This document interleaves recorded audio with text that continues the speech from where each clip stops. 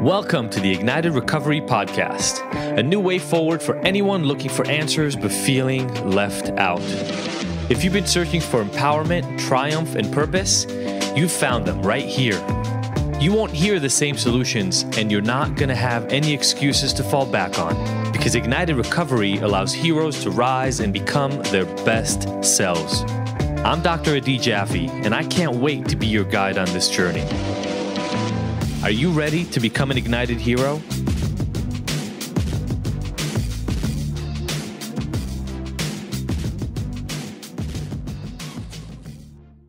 What happens sometimes when you get people from your past life who kind of not only want to reconnect, but they want to reconnect and they see you as the person that you used to be. And so, they talk to you as if, yeah, you're trying all this hoity-toity shit, but I know who you are for real. Like, get back on the bus and let's do this like you know how to do. And the conflict that can happen, right? I mean, you have to be really, really strong in yourself, like really solid in who you are. To avoid the pull, but also to say to somebody, because you've never practiced it with them ever in your life before, to say to somebody, hey, you know what? I'm sorry you don't understand it and you don't see where I'm going, but this is where I'm at now. I understand you saw me in a different way before, but like, this is where I'm at now and this is my place. When somebody comes in and they say, the fuck are you doing? You're doing a podcast and you're improving your life and you're pretending like you're better. I know you're really just blah, blah, whatever, fill in whatever fits into your life. And it's really easy sometimes to fall back into that place. Do you get reunited with somebody like that who might be toxic? Because maybe they appreciate you, and love you maybe even, but they love you for that person. Or, how do you respond to them? And I think it's a really interesting question that is quote unquote easy for me to talk about now because I'm 19 years after that shit was really happening to me. But it's not that easy initially. Like, I'll tell you guys, from 2 to 3 months into my recovery, like, I changed my phone number because so many people from my past, and I used to be their drug dealer, they would just call me constantly and try to reconnect. And I didn't even think about it. And I remember being really resistant when my dad and I think I don't remember who it was, a friend or somebody at the rehab, I don't remember who it was, but somebody else were like, hey, you should get a new number. Because all those people were kind of coming back, and it feels almost like somebody trying to pull you, right? It's almost somebody like holding onto your leg and you're just trying to get away. You're like, come on, just let me go. But every time they pull, just like a physical pull, there's a little piece of you that kind of just jolts back. We've talked before about exercising and like building up your physical strength, but you have to build up mental strength to be able to go do it. And I'll tell you, it's really nice to be able to go back once you're solid, you're standing on your own 2 feet, and be able to start sifting through those relationships and kind of figure out, okay, well, that guy might go out and party on the weekends. I don't want to join that part of his world, but maybe I can go have dinner with him and still connect as a friend and be in my in my truth. But it takes time, right? It takes time to feel that strong. I was just at this conference and I found these amazing cards, and they're like, it's a sort of inner game on figuring out where my boundaries are great and where they're lacking. Here's the thing that so many people miss. You build mental strength actually the same way you build physical strength, right? So here's the thing. we have the garage right behind me over here.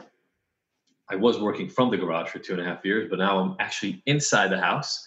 I've been promoted. And so now we actually have a garage because we didn't really have the garage before. It was my office and some storage. So I'm going to build a little workout area in there. Well, how do you work out?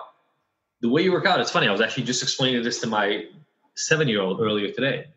The way you work out is you put on some weight. You put on a bar, or you take big chunks of metal that are a certain weight, or like I bought a weighted vest, which is, you can put it on your body and it's got like 20, 30, 40 pounds. You can adjust how many little like bags of heavy sand you put in it. But you take on more weight than you normally do. And then you push it or you pull it, or you do things with that weight. And it's hard, right? It's harder than it would be to normally do that thing. So today with the vest, for instance, I put on a vest. So I've got 30 more pounds on me. And we had this step. And so he and I step alternatively, like he was stepping from one direction and I'm stepping from the other. But when I'm stepping, so first of all, that's hard by itself because you're making your legs push you up. And we do that to some extent, but we don't do it as much. But now I've got 30 more pounds on me. So my body, when I climb stairs or when I walk, it doesn't have to lift 185 pounds. It has to lift 155 pounds. So now I'm stepping up and down on this step for minutes, and my body has to live up to that resistance. It has to increase its ability to work through that resistance. And because it's not used to it, it strains you and it causes you to sweat and it warms you up and your body has to work extra hard and it brings more blood to those muscles and it makes those muscles collect more oxygen and then more protein and it builds up those muscles. You try to push yourself to the edge of your ability, not so far that you get injured, but far enough that your body is spent, and then it puts all its resources into fixing or repairing that part of the body you just worked out. So the hope is after I did that workout, and I did squats as well during that thing to really work the legs out, the hope is that my body is just working really, really hard to fix the legs. My legs are going to hurt today, they're going to hurt tomorrow, they're going to hurt the day after, but they're gradually going to repair themselves and they're going to come out stronger 3, 4, 5 days from now than they were today. Now, we understand this physically. We all understand it. How do you get better at running?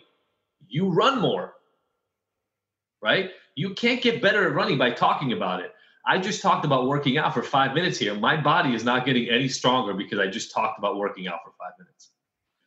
But with mental health, we somehow assume that we can just want it to get better, or we can sit around and talk about how we hope that it will be better. But what makes it better is the exercise. What makes it better is acknowledging the areas that we're weaker in than we'd like to be, and then exercising them.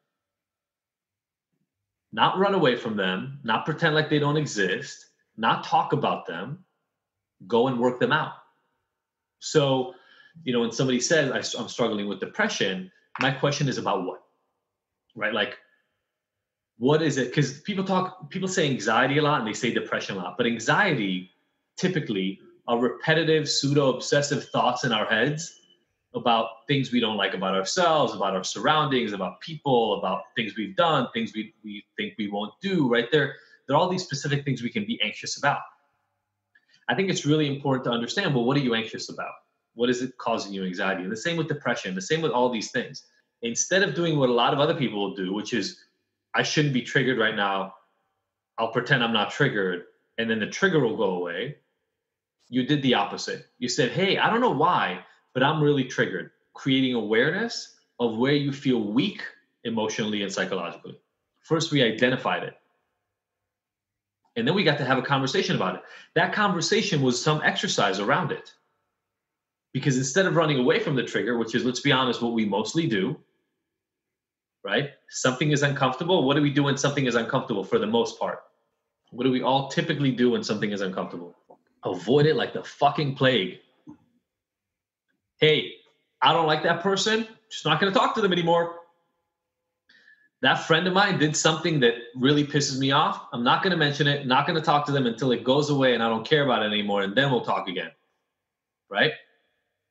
That's what we do all the time. It doesn't solve any problem, but that's what we do all the time. Steve, you brought it up. So then we were able to talk about it. Not only were you exercising your ability to say, I'm feeling strange right now, and learn that that's okay, but also we found a different solution. You thought there was something about you that made you triggered because we mentioned drinking and all that, and we realized that wasn't it at all. what came up was a conversation you used to have when you lived a very stressful life and your body was reacting to it the way it always had. And in that moment, I remember, I think when you talked about it, just recognizing what it was that was really causing the trigger made you less triggered, because the anxiety about why the hell am I triggered went away a little bit. And then we went one level beyond, and you did it, and you shot the video. I know, again, you didn't see this, but Steve showed us a video on Facebook of him doing this exercise. I made him pour alcohol out. For all my clients that I've worked with over the years, this is one of those insane exercises. They're like, what the fuck? What are you talking about? That makes no sense. Because we've never done it. We've never poured out alcohol. We never smelled alcohol in a glass and then said, bye, see you later. And then we wonder why we can't leave a glass of wine empty on the table. And we tell ourselves there's something wrong with me. I'm the guy who's always cleaning up everybody's glasses. There's nothing wrong with you. I can train the exact opposite thing in you. You just have to do it. You have to train it. So Omaira, when you were asking how do we do it, we train it. And Steve did it, right? He literally poured a glass of wine and then poured it out. Did it cause you a lot of pain, Steve? Were you walking around for days later kind of saying to yourself, shit, I lost that glass. Now I really want to drink it again. Did you go after the sink and try to drink the glass of wine in the sink? No, it didn't cause me any pain whatsoever. No pain, right? I haven't poured another one away since then. I should do that. Well, now you know it's possible. Yes. Now you know it's possible, and it's opened up a different way of relating to alcohol. I'll tell you, the number of times, this never used to happen in my life, but the number of times my wife and I will open up a bottle of wine, pour a glass for each of us, have half of it, 3/4, she'll leave some, I'll leave some, or both of us will. And then at the end of the night or the next morning, we wake up, we're like, oh shit, we left some wine, and we pour it out. The number of times it's happened now is in the hundreds. But all it took was that first time to realize that I can. The first thing that we can do, if we don't feel strong enough to actually physically kind of exercise our mind in this way, is to do it through our imagination. I didn't make this shit up. I actually borrowed it fully from phobia work.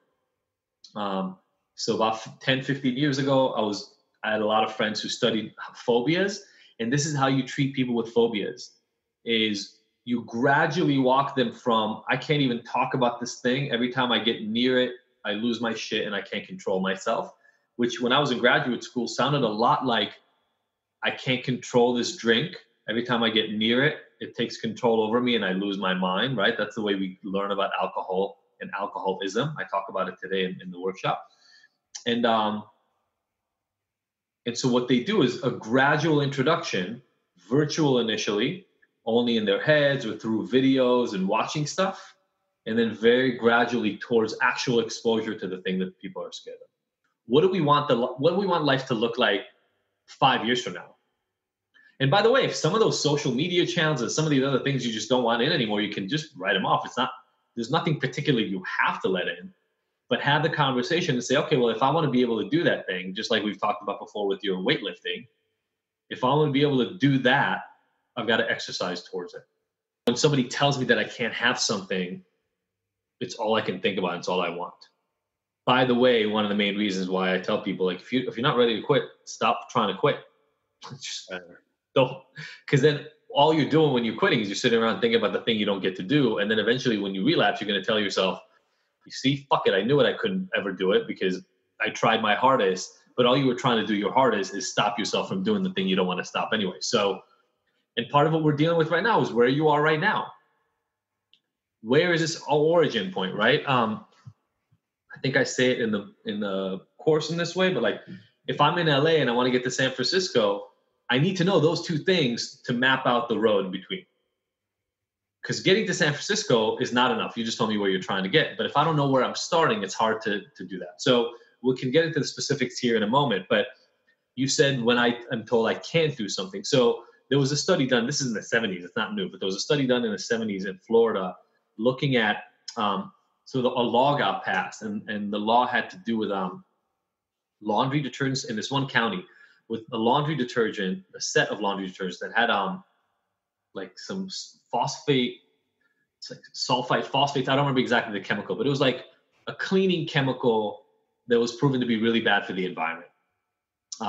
In Florida, they have the Everglades, they have all this natural life. And so like in California, they're really pretty aware of their conservation elements and how that relates to their environment. So in this one county, they outlawed this type of detergent.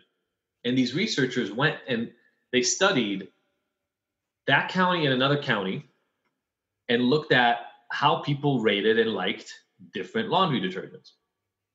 Now, before this law passed, because it was time to implement, so like the law passed, but just like normally, a law passed and there's like 3, 4, 5 months later or a year later that it actually goes into effect so everybody can adjust. So during that time, they got a measurement. And at that time, everybody's rating of all the different, they rated different kind of detergents, and there were no big differences between the two counties. Then they went back a while after they had to take all of these phosphate detergents off the shelf in that one county. And what they found was only in that county, people started rating phosphate detergents as better than before and better than the ones that they had available. And they found that some people were leaving that county and going to another county to buy those detergents that were no longer available to them. Now, the idea in the study is we don't like having our freedoms restricted. When somebody takes away things that we can do, even if we didn't really want them in the first place, we now want them more because we can't have them. Now, I think if I'm right, it makes rational sense, right? Like, have you found yourself in a situation like that where you want the things you can't have? Like if somebody tells you, hey, can't have gluten anymore, it's not good for you, like all you see is bread everywhere. Like just all of a sudden you're like, fuck, everything has bread in it, I can't eat anything, right? Not as big a deal before, a bigger deal once it's been restricted. So you're right, and it's again part of the reason why I don't do that to people, because me telling you you can or can't drink doesn't do anything to your actual drinking. It just does something to your desire to drink. And I don't need to make this harder for any of you. Thank you for tuning in to the Ignited Heroes Recovery Podcast. I really hope you found the information here useful and that we'll see you back here next week. And look, I want to make sure that this podcast is the most useful it can be for you, so please let me know by emailing info@ignited.com if there are any specific topics or questions you'd like to have addressed. As usual, if you like this episode, I would love for you to leave us a 5-star review and rating. Thanks, and see you next week.